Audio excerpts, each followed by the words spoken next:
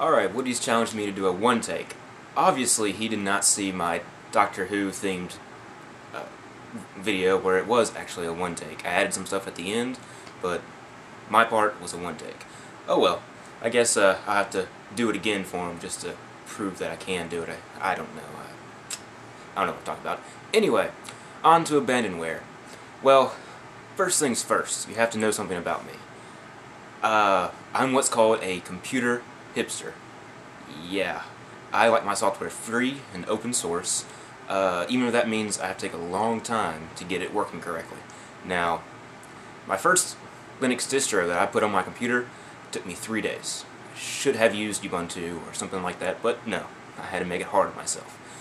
Learned a lot from that experience, and I continue doing Linux style and other freeware style distros just to have fun with them. I don't like paying. Part of abandonware, though, is that some stuff you don't have to pay for, and other places they do charge. It's back and forth on what they really want to do. But that's not a whole big concern to me, because I like being able to put my hands in the code, modify it, help it out, add my own contribution, send it off to the world. That's because I like to interact. I like having that community, not just having a one-sided issue of it, like only being a customer or a consumer. But that's just my view on it. Which brings me to the fun fact of the day. Everybody's heard of copyright and what that's all supposed to do, but there's also a copyleft. Here's a symbol. Yes, it's just the copyright emblem reversed. In order to apply the copyleft, you have to have freedom to use the work in question, freedom to study the work, freedom to modify and share the work, and freedom to distribute the work. Yeah.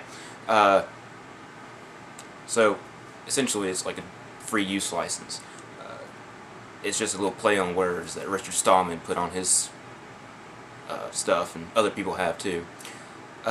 Just to, say, hey, this is freeware. This is what we like doing. We want to have this community going on here where we can all modify and help this code. So yeah. But wrap up for the week. I was recovering from my butt ache the entire week. I was sitting, laying on the couch just watching a bunch of TV, like Arrested Development, It's Always Sunny in Philadelphia. Hey, I recommend both of those too. They're hilarious. King of the Hill also. Just to have your little animated fun in there. But yeah, pretty boring week. This is actually the most entertaining you've seen me.